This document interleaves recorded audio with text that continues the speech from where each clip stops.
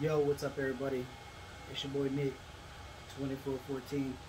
I usually don't talk about movie wise, but when it comes to my childhood, back in the day, when I used to wear my Chucks, Gangster Nikes, and everything like that, this was like something that I really wanted to get.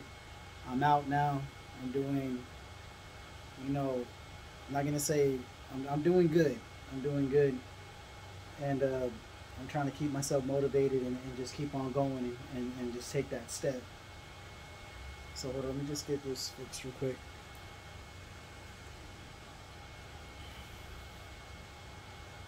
So today I went to a tattoo shop where I met Magic.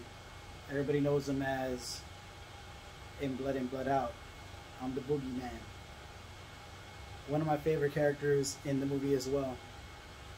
So I went over there and took a picture with him. Great guy, nice, very humble dude. Um, it was awesome to meet him, especially when I met Puppet from American Me at the Trade Center in Corpus Christi. But I didn't get nothing signed by him. I got a mask signed by him. My mom got it for me as a gift. I still have it. Um, uh, it was really cool. I can't really wear the mask because I have to find a filter for it because it didn't fit it. Let me show you real quick. Hopefully I got it right here. This is really cool. Like I said, so American Me, my mom got it signed for me for American Me. It's my name from my homie Nicholas. Peace. There will be cursive is crazy. But there you go, Puppet. 12, 5th, 20. I'm gonna say thank you, mom. But this one I got signed today. This is the newer version of the DVD that they actually got. You see, I was actually going to go take my version, the one that I had, to go get signed. These are, mostly they look identical, the same. But regardless, this one is the newer one. You see the autograph. And I like how he did it. Magic. I'm the Boogeyman. And then this is the original one that I have. This is the one that's and my motion sensors are going off right now. This is the one from the classic version where you see the blood in, blood out. Man, I'm hoping they make a Blu-ray.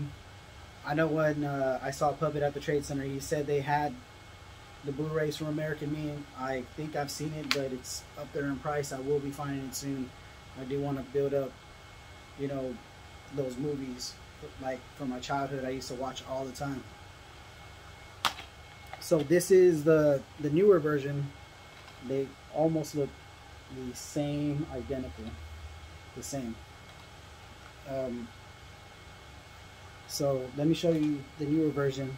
It's pretty cool. I decided to buy a new one because, you know, I'm gonna save this one, not touch it, not do anything to it. Just gonna put it on the side, have it for display.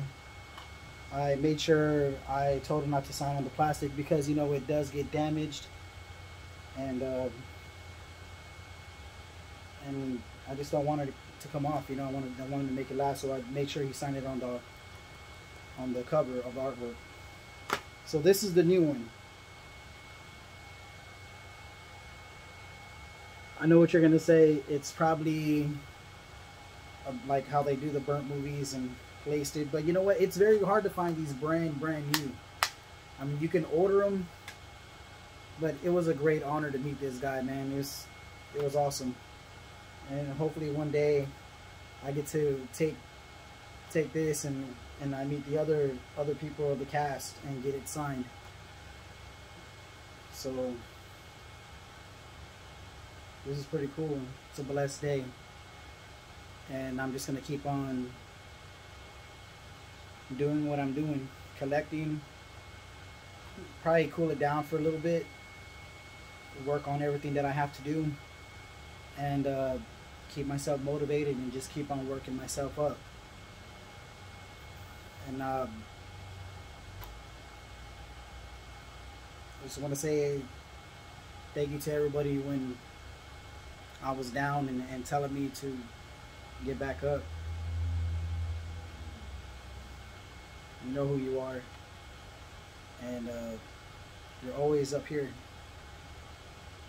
So thank you for watching. Let me just get my pen real quick. Scared Mary 2414 out. And hopefully more to come soon, but not now.